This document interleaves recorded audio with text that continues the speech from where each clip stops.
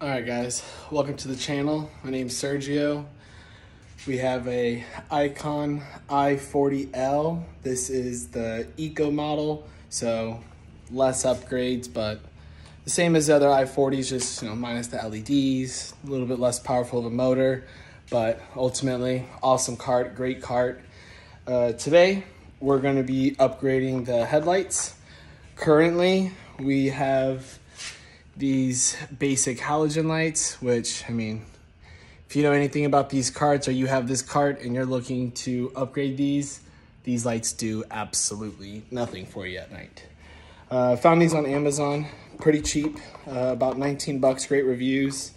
They do say fog lights on them, so not sure about that, but I did match them up to the same bolts that are in there, which I'll show you how to access those and ultimately change these out, okay?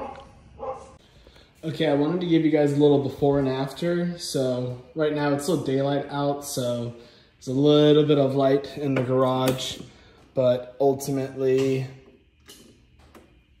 this is what the lights look like. You can see from here, they look somewhat decent, not overly bright, but standard headlights, nothing special.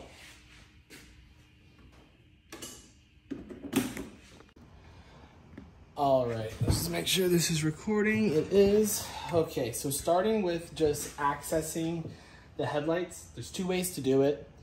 One, you can do from this top panel, which I personally find to be the easiest. And then the second, if you have a non-lifted model, you won't have these fenders. And then there's just some pull tabs in the bottom of this fender well. You pull down and then you'll have access to these. I think that's a lot of work. You risk damaging the little, not buttons, but the panels that are in there, the little fasteners that hold it secure on there. So I'd really rather not touch that. This is so simple. Even if you have the non-eco model with the dash cluster, this comes out the exact same. You just pull up on it. There's a bunch of little plugs that pull here. Make sure you clear this, slide it back, pull it out. Pretty simple. Then you have access in here. I don't have a dash cluster, so I've got all these pins free, but if you had it, these would be connected, and of course you would need to disconnect these. Fairly simple as well too, just little pins. You pop them out, slip them out, move everything over to the side. All right, guys, I want to show you where the headlights are. So this is just going straight in. That, I've already unseated the rubber cover that protects it from like dirt and water. So that's why you see it sitting like that. Normally yours will be covering it, but that's the headlight right there. It's really accessible. You twist this one, I believe, to the right, and then it pops right out. And this black and red cord that's coming underneath it, it's extremely long and it's very easy to pull like towards you to work on. Super simple. Yeah, once you get down there and you grab the headlights, you twist one clockwise, the other one counterclockwise, they pop right out. It's really simple. And then those cords are pretty long, so you will be able to pull the light basically all the way up to your hands right in here to work on it and pull it out. So don't be scared about reaching down there and, possibly pulling a wire or something. They're very long. You have plenty of room to work with once you get it unlatched. All right, guys, we did a little angle change to make it a little bit easier for you guys to see what I'm doing in here. Just like in the last clip I showed you, we have the lights right here on the right and right here on the left. I'm gonna reach in there, pop it out, pull it, show you how to disconnect it, and ultimately we'll get to reinstalling it. So let's get it out. So you reach back there.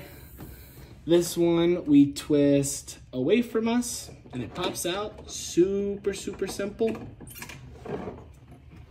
Just like that. Again, lots of room on these lights.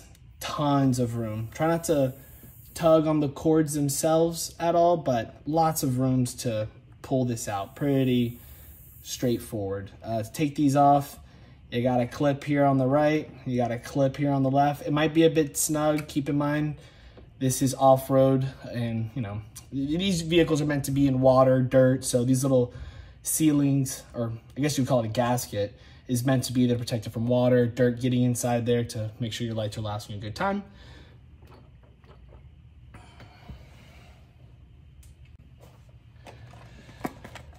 All right, guys, again, we've got these a-la lightings. You know, they say LEDs. They're the A8 ones, just like the ones we just pulled out. I did open these up prior to starting this video to take a good look at them and see what they look like. They look freaking awesome. You know, I mean, ultimately that doesn't really matter, but they look great. Same size, same kind of threading that needs to go back in there. I did want to point out that these are the same length as well. So you don't really need to worry about, so I can show you a good idea. Yeah, that's pretty good. You know, these are the same length, so you don't need to worry about them maybe being too large. These did look a little bit bigger when I first got them, so that had me a little concerned. However, they're the exact same. I mean, everything about them's the same except for hopefully the quality of light we get.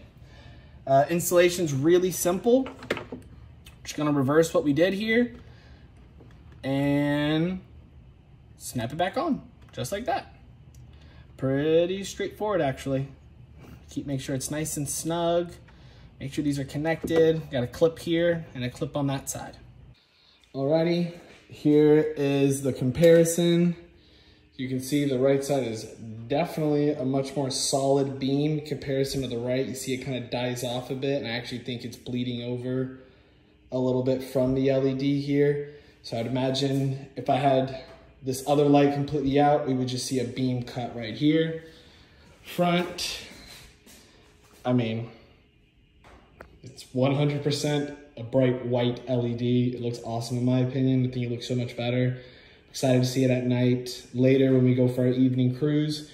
And I have both of these installed. I'll definitely show you it at night.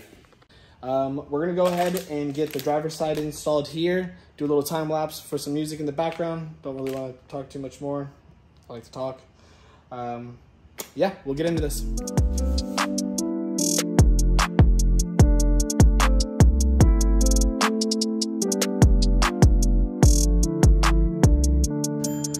All right, guys, here's the final result. As I showed originally, now that beam is consistent all the way across. Looks great. Here goes the front view. Super bright. Excited to give you guys a night routine. And we're gonna go ahead and get this wrapped up. Ultimately, this probably took a total of 10 minutes, a little bit longer because I was recording everything, but super fast, super easy. I think it's a really cheap upgrade that, you know, time will tell here in a couple hours once it gets dark out, but I really think it makes a difference on these carts. 19 bucks, you get some good visibility out of these. Totally worth it.